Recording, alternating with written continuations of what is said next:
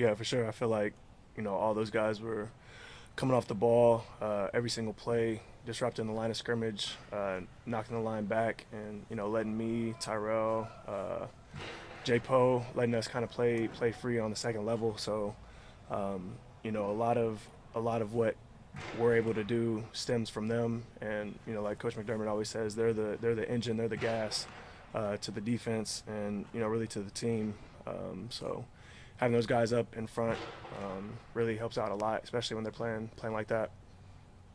Terrell, what do you think? You guys have defensively, if you look at the entire game, held up pretty well. Those last drives, the gotta-have-it ones, it hasn't always been successful. Why do you think you've been able to be so strong for so much of the game, but it's been that challenging part recently to finish?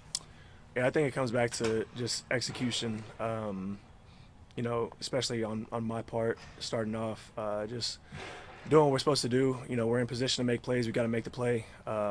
And in critical moments, critical situations like the end of the game, last drives, where you got to have it. That's the focus, and that's something that we've emphasized, and something that even now we're still working on.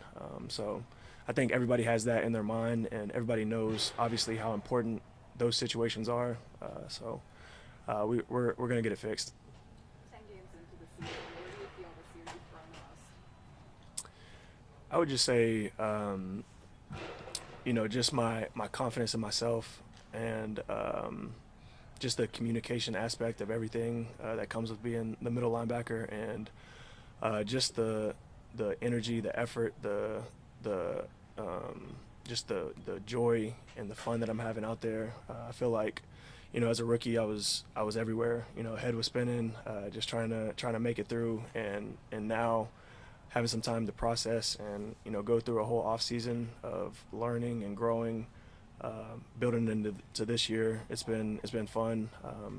I feel like I still have so much to do, so much I can grow at. So I'm excited. The joy and the fun you mentioned, are there specific plays that are like most fun for you, or kind of what leads to those things? I would say just seeing other guys make plays.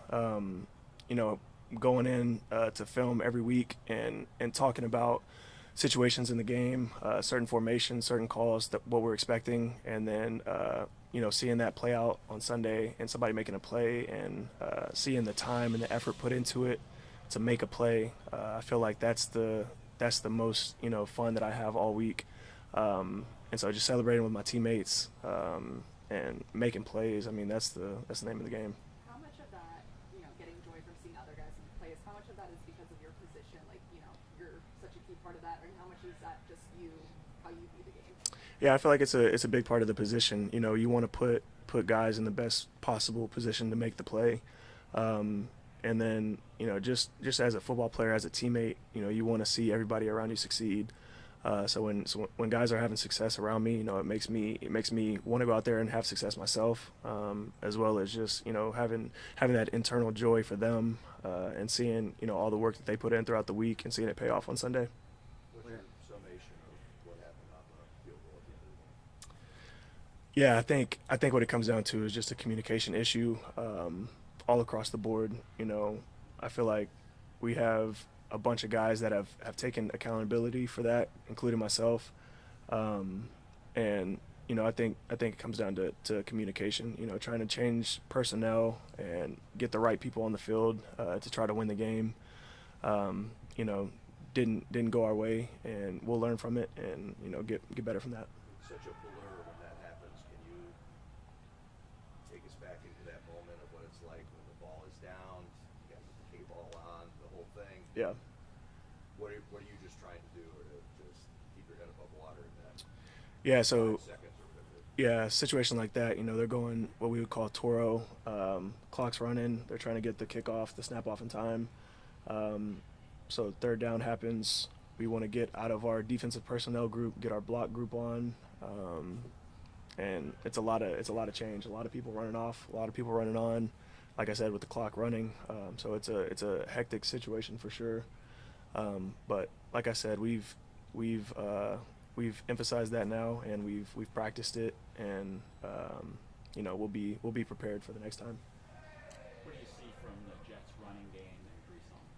Yeah, Brees is a great running back. I played against him a number of times in college, as well as earlier on in the year. He's a dynamic player. Strong, shifty, really catch the ball well out of the backfield, make guys miss.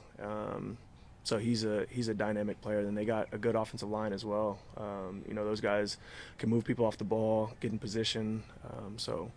I think it'll come down to our technique and fundamentals and our swarm mentality, getting everybody to the ball, and doing our best to contain him. He's so fast. You can't think too much about angles, right? You got to see it and go. Yeah, I think it comes down to being in the right spot, and then in the run game, all gaps being accounted for, and then at the end of the day, having 11 guys fly to the football. So if something does get out, it's not getting out for anything crazy. We're getting it down and playing the next play. That first game you played him, that was his first game off an ACL tear, and Yep. he's obviously past that. Have you seen different things in his game that he's been able to do laterally or with quickness that you didn't see week one? I think he was there week one. You see the burst, you see the quickness, the acceleration, the change of direction. Obviously he had a good game against us week one, so he's continued to have good games obviously throughout the year. So we'll be ready for that. Sean mentioned a few weeks back that Matt Milano has been go back to the facility Yep. for last year. Michael, after his injury, when he was out there coaching, a lot of days. What's it been like to have Matt back in the building, and what kind of impact has he had on you guys from a distance? Yeah, it's been great having Matt back.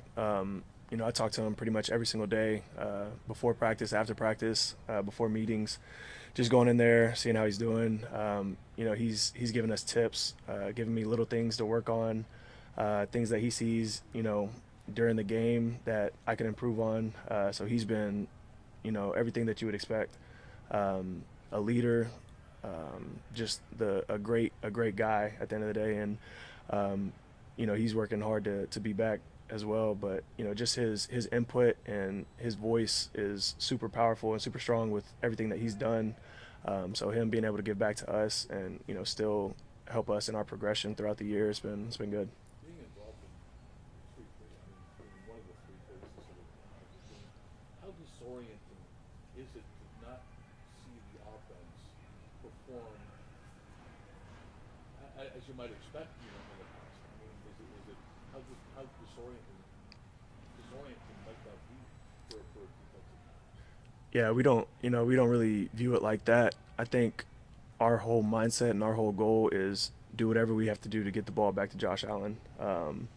We know what type of player he is, what type of quarterback he is, and at the end of the day, we haven't been doing a good enough job taking the ball away, giving them good field position to start with, and setting them up to score. So I think that's what it comes down to, and that's what we're talking about in our rooms, in our meeting rooms, and as a unit is doing everything in our power to take the ball away, flip the field, give them field position, and set them up to score. Because when we do that, I don't know what the numbers are, but I'm sure it's pretty good. Thank you guys. Thank you.